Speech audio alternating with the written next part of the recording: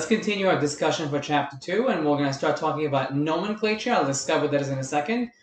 But basically, I'll remind you that opposites attract, and when positive ions and negative ions hang out, they chemically bond ionically. And the things that they form are known as ionic compounds because they're made up of ions. So Na plus and Cl minus form NaCl. This thing is an ionic compound. If a compound is not ionic, it is known as molecular. Okay, so compounds that are usually just nonmetals hanging out together are molecular. So let's classify which one of these is molecular, which one is ionic. This is all nonmetals. This is going to be molecular. It's not ions hanging out together. This is ionic. I have a metal, sodium, and fluorine, nonmetal. This is ionic. This is also an ionic compound. Potassium is a metal, and iodine is a nonmetal. This is just iodine. It's going to be molecular. So F2, I2, Cl2, Br2, O2, all those. N2, these are all molecular. Okay. N2O5, N and O are both nonmetals. This is going to be molecular. Aluminum is a metal. This is a nonmetal. This is going to be ionic. Okay, so just like that. This is important because we're going to name them. We're going to name things that are molecular and things that are ionic, and they have different ways of being named. Okay, and we're going to go through a ton of examples. You're going to get sick of it. All right, nomenclature. This word just means naming, or the systematic naming of things, okay? And we use that in chemistry, but we use it in general in science and in engineering. Whenever you talk about nomenclature, you're talking about what the variables are called, or what the metals are called, what the nonmetals are called, etc., etc. This is we call nomenclature. Okay, let's look at positive ions, cations, right? Well, how do we name them? Well, it's pretty simple. It's the same as the element for all of them. So if I'm looking at sodium and I have an ion of sodium, it's a sodium ion. If I have zinc, it's a zinc ion. Any metal, you just attach the word ion to it, and it's that ion, okay? If the metal is a transition metal, though, you have to indicate the charge that it has in Roman numerals, in parentheses, like this. So Fe3 plus, you just write iron 3 ion, iron 2 ion. Zinc is a transition metal, zinc 2 ion, okay? Why? Because this right here shows you. Iron has several possible charges as an ion. Sodium doesn't. Sodium is always going to be positive 1 if it's an ion. So I don't have to write sodium 1. It's obviously going to be sodium 1. So group 1 is always going to be plus 1. Group 2 is going to always be plus 2. Group 3 is usually plus 3, and so on and so forth. So I don't have to do that for the metals in these groups, in group 1, 2, and 3. But for the transition ones, I do. Okay? So that's how you go about that. So if it's in group 1, 2, and 3, assume you don't put a number after the name. If it's not in those groups, put that in.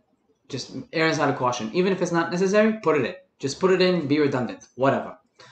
Okay, don't be redundant here. This is wrong. To write sodium 1 would be bad. Sodium, open parentheses, I, close parentheses, ion, that's a no-no, right? It's not wrong, but it's just people don't write it like that. Okay, how do we name anions? Okay, it's not so difficult, but it's a little bit more complicated because we have to change the name a little bit, okay? If it's one element, it's just an element.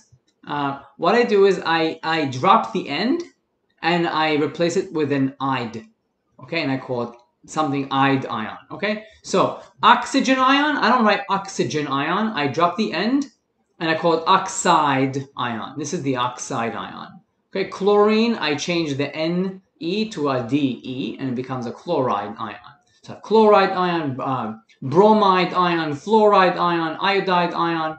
This kind of stuff, okay? Nitrogen becomes the nitride ion, all right? Just nonmetals tend to be this way. Metals don't tend to form negative ions, so you don't usually see that with metals. Hydrogen, let me just switch over here for a sec. Hydrogen, if I want to be an ion, if it's a positive ion, it would be like the metals in group 1. You just write, this is the hydrogen ion. Just how you would write, because a positive ion. If it's a negative, it's the hydride ion. Okay? I don't have to put this here. You don't put that because it's in group 1. You don't put that. Here it's a negative ion, so you don't deal with that. Okay? Okay, let's go back. Okay. Oxyanions. Let me show you some oxyanions. These are anions that are made up of several elements, not just one. And there is a systematic way of doing this. And if you look at your textbook, they explain how you name them and blah blah blah.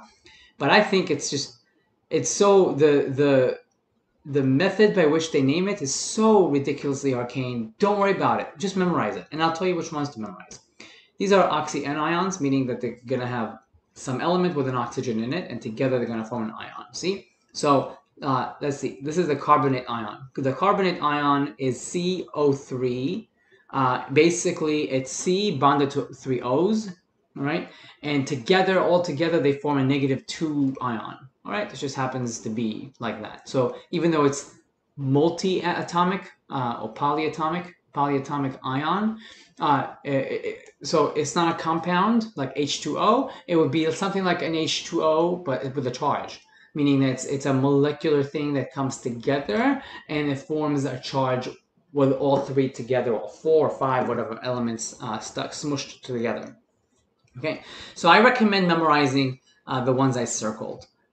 You won't necessarily see these, so which they point out in the book, but I rarely see these. Sometimes you'll see the borate ion, but the other ones I don't really think you see much.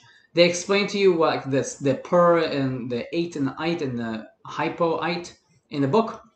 If you want, if that drives with you, go ahead. If it doesn't drive with you, just memorize it like this, because it doesn't really happen for the other ones. Okay.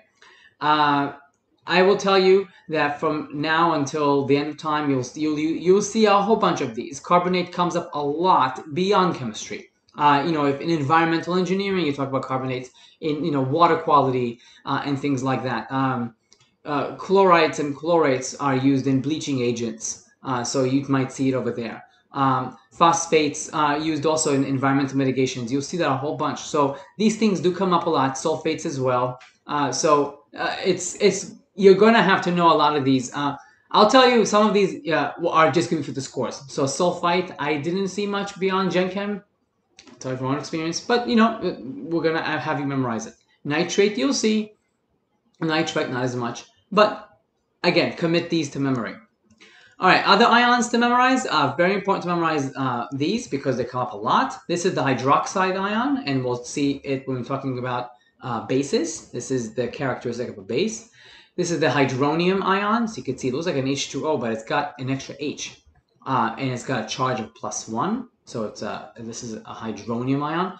This is the ammonium ion. It's an ammonia that got an extra H.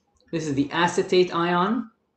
And this is the cyanide ion. The cyanide, like cyanide pills, right? So this is C triple bond N with a negative charge.